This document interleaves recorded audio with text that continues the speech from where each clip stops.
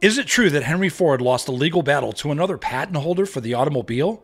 Was Ford responsible to make back payment royalties of over 6 years to George Selden and the electric vehicle company for patent violations had he lost? Hi, I'm Ken Smith, and this commentary is about the history behind the Selden patent and what might have happened had Henry Ford lost to Selden. Born in 1846, George Baldwin Selden was an American patent lawyer and inventor from New York. Claiming he invented a gas-powered vehicle, he filed for a patent on May 8, 1879. Now, Selden didn't call it an automobile, since that name had not even been created yet. Instead, he described it as a road engine powered by a liquid hydrocarbon engine of the compression type. Well, that's some fancy legal wording for a gasoline engine. Ironically, it was the last part of that description that made the patent hold firm, since the only self-propelled vehicles before that time frame were steam-driven.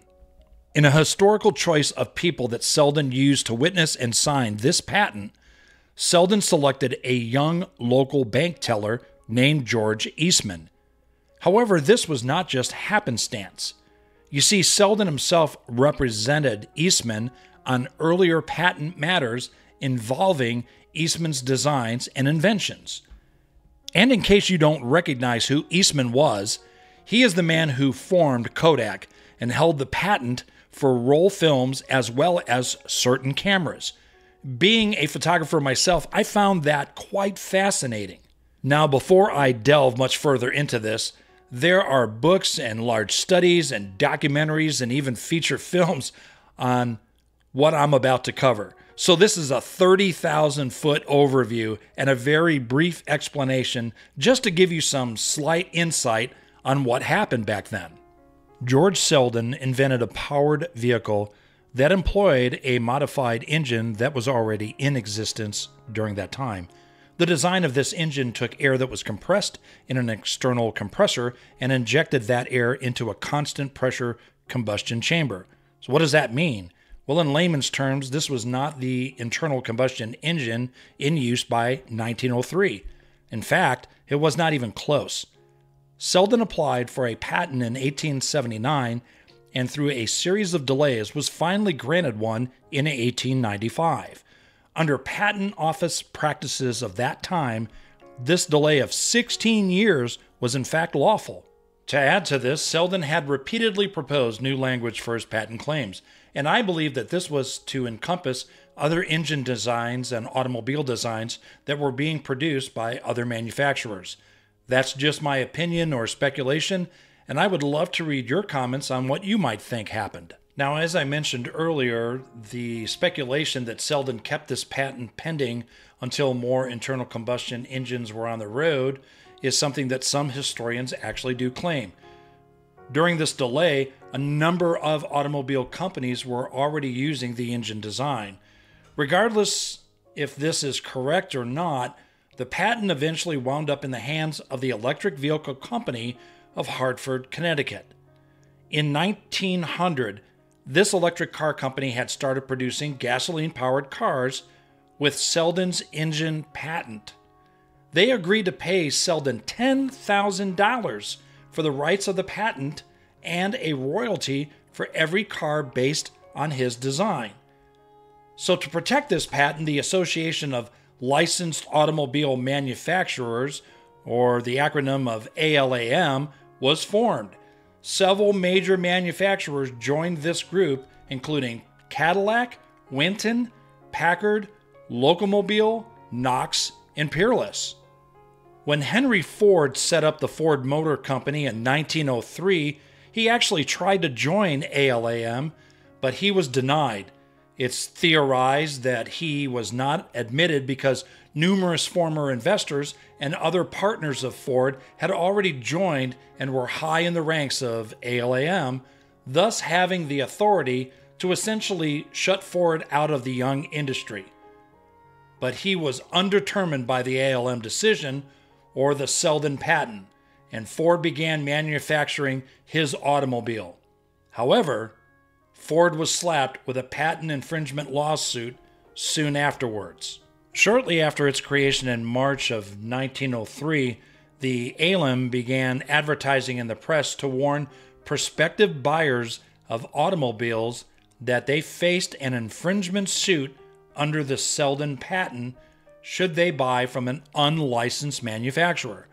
The ALM also sent letters warning unlicensed new manufacturers that they infringed Selden's patent, and in October 1903, it brought suit against the Ford Motor Company. In retaliation, Ford took out this notice to dealers, importers, agents, and users of gasoline automobiles. In this article, it states that we will protect you against any prosecution for alleged infringements of patents. Regarding alleged infringements of the Selden patent, we beg to quote the well-known patent attorneys Messrs. Parker and Burton. The article further goes on by saying, "We are the pioneers of the gasoline automobile. Our Mr. Ford made the first gasoline automobile in Detroit and the third in the United States. His machine, built in 1893, 2 years prior to the issue of the Selden patents in November 5th of 1895, is still in use." The article concludes with this bold statement: "We have always been winners." In a much anticipated trial, the District Court of New York sustained and ruled in favor of Selden, stating that his patent had in fact been infringed. The court briefly commented on the workmanlike manner in which Selden prepared his claims. They went on by saying, "Mr. Selden is a member of the bar, especially devoted to patent causes. He seems to have been his own solicitor during most of his contests with examiners over this application, and the clearly and simply worded claims in suit are good professional work. He has avoided the trap into which Morse fell. Selden does not pretend to have invented any new machine in the same sense that Whitney invented the cotton gin or Howe invented the sewing machine. He does not specify any one mechanical device for which in some branches of art a prototype cannot be found." They went on by saying after 30 years, no gasoline motor car had been produced that does not have an organization of parts identical with or equivalent to that made by him. The court found that Selden had organized the parts into a whole.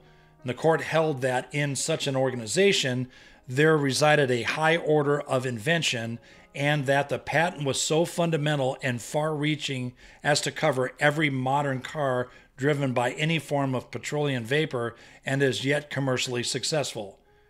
This decision instantly redounded to the benefit of the ALAM. Membership skyrocketed, and it infuriated Ford. Ford immediately put up a bond and appealed the decision. The case came for hearing before the U.S. Circuit Court of Appeals for the Second Circuit. Judge Noyes wrote the opinion of the court and held that while the Selden patent covering an early type of automobile was valid, it did not cover the basic features of the Ford car, and others joined with the Ford company as defendants in the action. This decision came like a clap of thunder and was entirely unexpected by the exhibitors at the big show. The whole atmosphere seemed to take on an electric quality after the announcement, and it was not until the next morning that some of the members were acquainted with the facts. Henry Ford declined to comment on the court's decision other than to state that the facts were before the public. Selden was asked for a statement for the press, and he said, "I went into this enterprise hoping to make a little money out of it. I have succeeded much better than I expected, and as my patent has but a year or two to run, the decision has no severe significance. The case will probably go to the Supreme Court." But the case, however, never made it there, and shortly after the ALAM was dissolved. But prior to its demise, it raked in over $2 million in license fees collected from its membership, to which Selden received approximately 1/10. The Selden case was closed, but the controversies that it aroused has endured to the present day. I had the pleasure to photograph one of these rare Seldens that's still in existence and was owned by one of the members of our Model A club. I'll put a link in the description. I hope you found this video entertaining and informing, and like I said earlier, it's just a very high-level view of what really took place over years of time. Please remember to like and subscribe. It's so important to us. But most of all, be blessed.